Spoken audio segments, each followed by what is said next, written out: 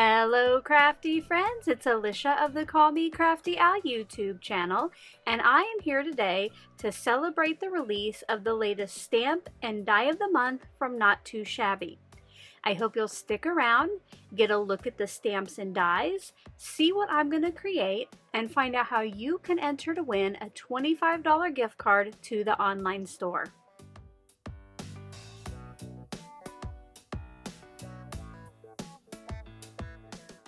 Thank you so much for stopping by today.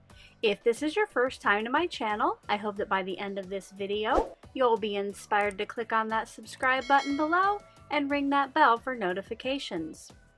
If you're already a subscriber and regular viewer, welcome back. I'm so glad that you're here again. Each month, Not Too Shabby comes out with a brand new stamp and die of the month. Now, when you subscribe, you can choose just the stamp or the stamp with coordinating dies. I will have a link to all of the information in my description box below, so you can go check that out and get signed up. Later on during the process, I will tell you all about the celebratory hop, how you can go around, get lots of inspiration, and get entered to win a gift card to the online store. For now though, let's go ahead and take a closer look at this month's stamp and dies. When this stamp and die set came in the mail to me, I was in love. I just love how the macarons have been turned into those cute little animals. Now, the one that I'm going to be using today is probably my favorite from the set, and that is the little caticorn macaron. I just love that, and I'm going to do some kind of highlight or selective coloring and use a rainbow palette for my card. Now, as I add any more products or tools during the process, I will be sure to let you know. But as always, if I leave you with any questions, you can leave those in the comment section below, and I'll get back to you just as soon as I can. Let's get crafty! I got started today by stamping the caticorn macaron onto a piece of Strathmore Bristol Smooth. And because I will be using Zig Clean Color Real brush markers to color it, I'm going to be using VersaFine Onyx Black. Because the paper has a texture and this is a new stamp, I did ink it up and stamp it twice. Now, I could have let this sit for a while to make sure it was dry, but I did go ahead and bring in my heat tool, and I was on there for maybe 10 seconds just to ensure the ink was all dry. I chose a rainbow of the Zig Clean Color Real brush pens. I will list all of the numbers in the description box below. And today, instead of blending the color out with the colorless blender like I usually do, I will be using the Spectrum Noir Sparkle pen. I will be coloring the filling and the horn with that rainbow of colors. I'm going to start with the red, and this just has a couple small areas. I place the red down where I want the shadows and blend it out to the rest of the area with that Spectrum Noir pen. I also will be coloring a tuft of hair with the red, just so I have the rainbow on the filling and up on the horn. While I continue to color the image, I thought it would be a great time to tell you all about today's hop and giveaway. There are going to be a few of us Not Too Shabby design team members sharing projects today on our YouTube channels. What you'll want to do is hop through all of those, make sure to give them a thumbs up, leave them some love, subscribe if you're not already, and then when you've seen everybody's video, you're going to enter your information into the Rafflecopter for the giveaway. Now, this is a hashtag driven hop, so you can find the hashtag in the title and in the description box. I also have it up on screen now if you just want to type it into your YouTube search.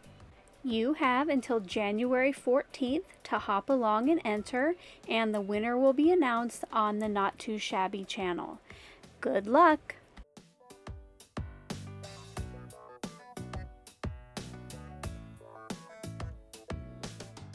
Now I'm going to be stamping a background for my stamped image. For this, I'm going to use a rainbow of ink cubes along with a splatter background stamp that I have. This is just on a piece of white cardstock that is 4 1/4 by 5 1/2. Now, because I want the background stamp to hang off the edges, I did add a little adhesive to the back of my cardstock before setting up my stamp. And then when I go to ink it up, what I'm going to do is use the different colors and put like 3 to 4 areas of each color kind of in a triangle. Now you'll notice there my red is stained in 3 areas, but it does not come off on any of the stamped images or on the ink pads, but I do go ahead and just try to keep my red concentrated there. Once I have all the colors on the stamp, I am going to flip that over onto the cardstock, use my presser tool, and here's a look at that quick, easy, splattered background. Next, I die cut my image with the coordinating dies, and I have to tell you, I just love how Not Too Shabby sends the little magnetic piece with their dies. It helps me keep them all in place later.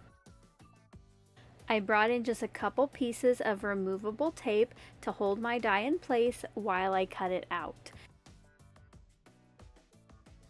For this sentiment, I decided to go with You Make Me Happy. I thought this was pretty versatile. It could be used for many different recipients, and this little caticorn makes me happy, so it goes well with the image. I played a little bit with the placement of my caticorn and with the sentiment, and then I inked it up and stamped it twice with the VersaFine Onyx Black after I ensured it was as straight across as it could be. Off camera, I used a couple different nesting rectangles to cut down my splattered piece and a scrap of black cardstock for a mat. Now all of the pieces were ready, so I could start assembling my card. The splattered piece got matted on that black, and then I tried to decide on the card base. Originally I was going to use white, but there was just something off about it. So I brought in a red, and while I liked the color in the background, it still wasn't quite right. So I did spend some time off camera figuring it out and finally decided on a piece of blue cardstock that matched one of the inks in the background, and I think this was definitely the winner. Let me know below which card base you would have used.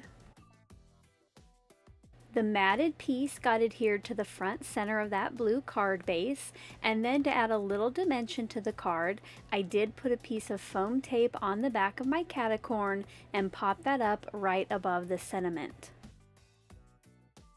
To complete the card, you know that I wanted to add a little bling, so I brought in a confetti mix from my stash and added some pieces to the front. I did kind of a line of 3 in the upper left and then over kind of on the center right, with 2 of the pieces being tucked in behind the caticorn a little bit, just peeking out.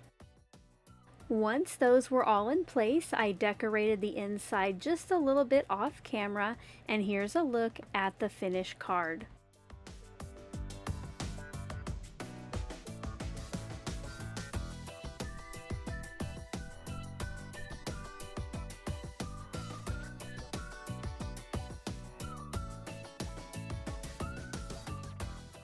I hope you enjoyed seeing how I put together today's card. If you did, as always, a thumbs up is appreciated. Now don't forget to go visit all of the other stops on the hop by clicking on that hashtag in the title or description box. Until my next video, I hope you're all having a crafty day. Bye-bye. Thank you so much for taking the time to watch all the way to the end of the video. I hope now you'll consider clicking on one of the videos or playlists I have linked above, and if you're interested in any of the products or tools I used in today's video, I do have some links in the description box.